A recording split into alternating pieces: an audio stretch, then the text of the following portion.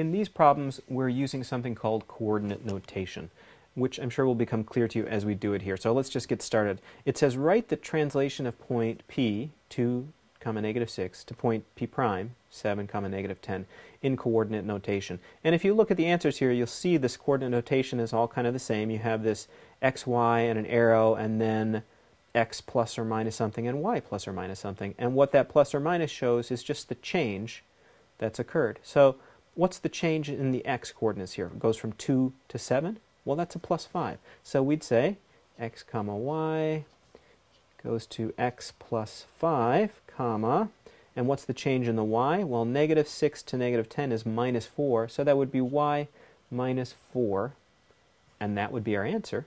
And it looks like C corresponds to that one. Let's try another. This one's a little trickier. It says, which shows the proper coordinate notation for a rotation that is 90 degrees clockwise about the origin? So let's think about this.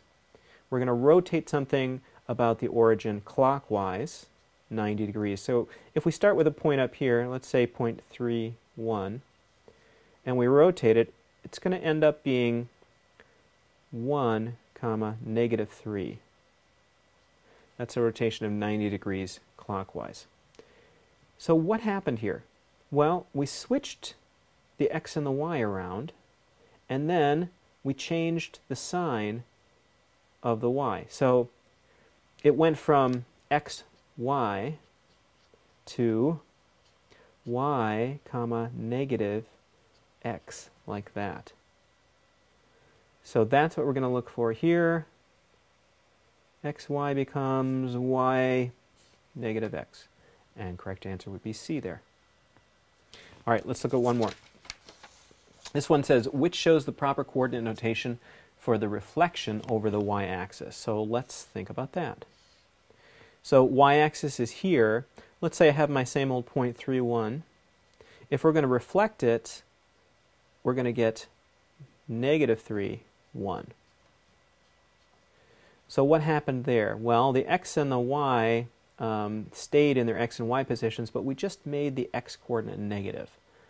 So, and here they're using j and k instead of x and y, so let's go ahead and do that. J, k goes to a -j, k.